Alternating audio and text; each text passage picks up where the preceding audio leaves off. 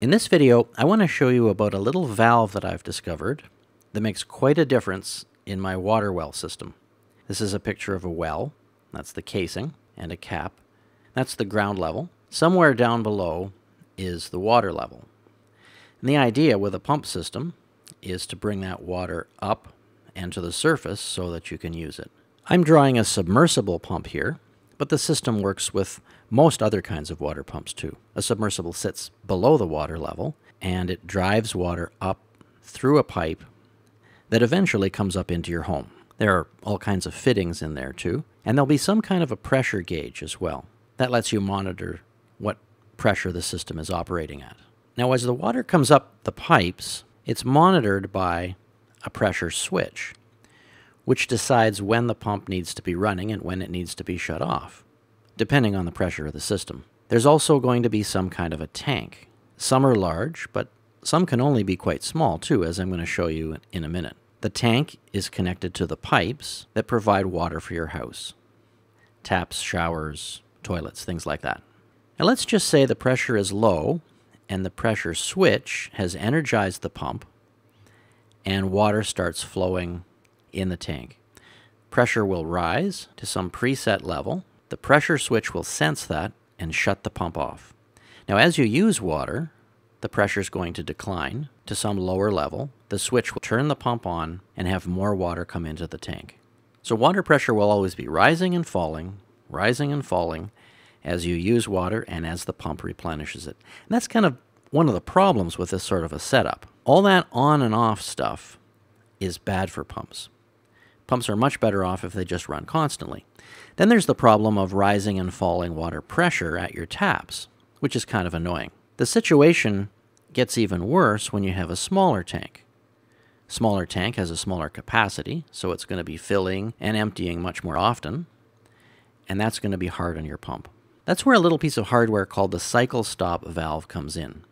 It solves the problem of rising and falling water pressures, and it also greatly reduces the cycling on and off of pumps.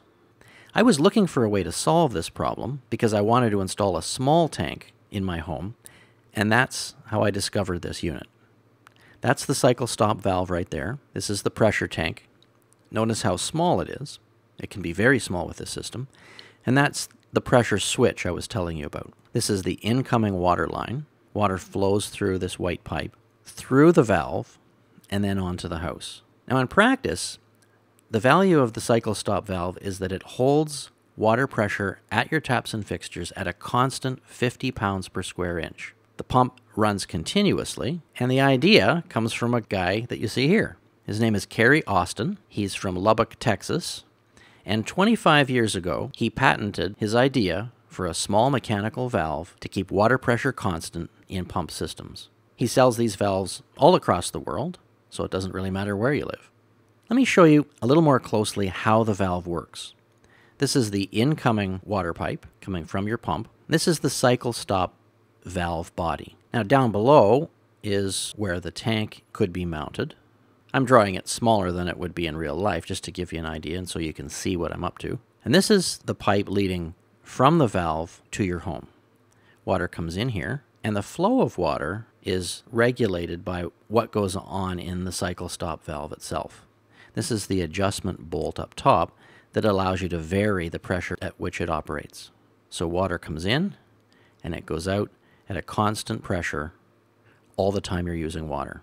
Let's take a scenario and we'll look at things between 30 and 50 psi. So you've got water pressure in your tank. That pressure drops because you've used it and the pump comes on.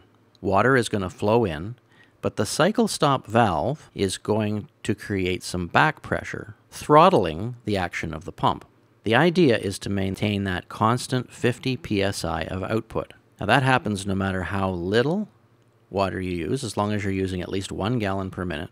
And it keeps on working up to 25 gallons per minute in the case of the model of the valve that I have. This is especially valuable if you want to have a small tank that doesn't take up too much room. You're going to get the constant water pressure and your pump is not going to be going on and off. Other advantages of the valve include a lower amperage draw.